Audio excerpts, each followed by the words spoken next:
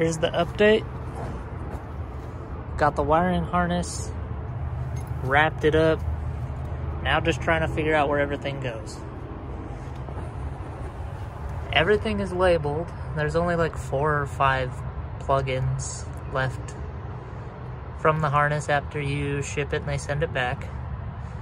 This is off a Mark III. This is what you have to use.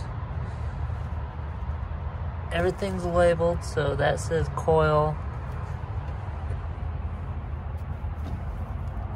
Then these are for the knock sensors.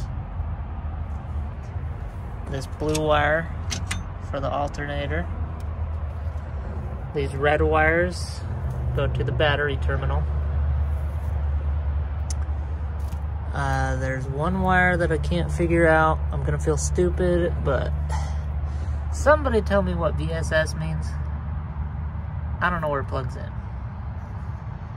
So let me know in the comments below. And we got this wire right here. This is the MAF sensor. See, everything's labeled. For the ground, I used the stock ground connections from the Mark 1 and the ground that connects to the ABA trans. So there's that. There's a ground right here that goes to the wiring harness. Got to make sure that's in a good spot. Now for the fuel lines, I'm still trying to figure it out. I haven't been able to crank the car over yet, so it's just gonna see how it goes. Then I'm using this fuel pressure regulator right now just to see, because I'm using a Walbro 255 fuel pump and it's puts out a lot, so just testing. This I'm not sure. I feel like I'm gonna have to end up taking this engine out again and bashing this in. Let me know, whoever's done this, what to do with this part. Or if anybody has any suggestions, let me know. Maybe let Sawzall and chop that. I don't know. I don't really want to cut things or hit things, but might have to. Interesting. So, everything is ran through a hole in the firewall. Keep the ECU in here. These are the relays for the ECU and the fuel pump. And there's a wire for the fuel pump. But I don't know why it's there unless it's for the ECU to control the fuel pump. I don't know, because the fuel pump turns on anyway. I know that because I turned the frickin' ignition and I didn't have the fuel lines hooked up yet and it fucking shot gas everywhere. That is dumb.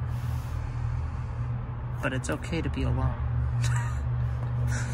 I got my wiring harness set up to use the Mark III gauge cluster because my gauge cluster for the Mark 1 doesn't work.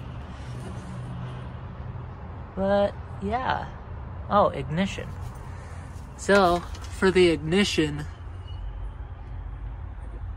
you undo your little plastics that come off of the whatchamacallit, and you unplug the ignition and you tap into the black wire.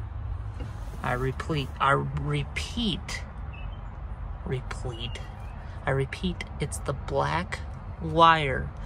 And on the plastic right next to the black wire, it says 15, number 15. You want to tap into that, and that is your ignition wire, and that's how you will start the car. Now for the things that I still need, as far as I know, is figure out this throttle cable, and hopefully I can come up with a creative solution for that. And then for some reason it won't shift into gears anymore. I got all the shift linkage hooked up, but someone was telling me that I need to change this part that goes into the trans. If anyone's ever done this before, let me know if I do have to change that, or if I just have to change, or if I just have to adjust the shift linkage rod thing that's under the car. I'm trying to think what else. Oh, the clutch cable. I still got to connect that. Oh, and CV axles.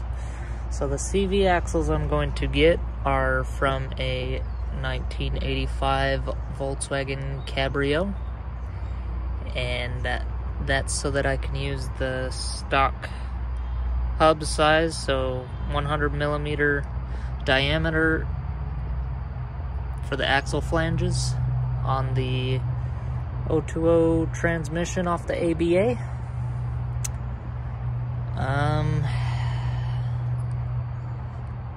I think right now that's probably pretty much it. It's getting kind of nippy outside, and sorry I haven't been uploading anything, but it's pretty darn cold. I'm gonna try and get this done, hopefully, and hopefully be driving it soon. I will keep you guys posted on everything I do, and I'll start remembering to upload more and keep you guys updated. One more thing. The ignition wire, or the wire that runs from this to this, freaking broke, so that's another predicament. I got a lot of working out to do, a lot of figuring out, but it was pretty cool to hear the fuel pump turn on today, and still can't crank it over because I don't got this shit figured out. I still got to get the water pump pulley on there, and the water pump pulley I'm using is off of a VR6. And so for the throttle cable, I've heard that you can use the throttle cable out of the Mark III, where it hooks up to the pedal inside the car. It's like a plastic ball.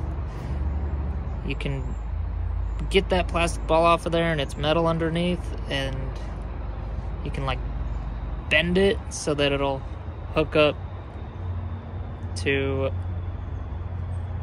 your throttle pedal inside the Mark I, and it'll just hook up right to that, because obviously this is from that car. So wish me luck. It's almost a winter wonderland out here. It's been snowing a little bit here and there, but yeah, be sure to like, share, and subscribe. Standing out here in the cold for you. I know some of you wanted an update. I didn't realize anybody cared. So this is your update. Hopefully you liked it. Leave me a comment below. Tell me what you think and what you think of my progress. It's very slow progress, but I'm trying. Okay. Yep. And as soon as I do this, I'll just know how to do it, so I can do it again, and it'll be much quicker and not so much of a learning curve. Okay. Peace out, guys.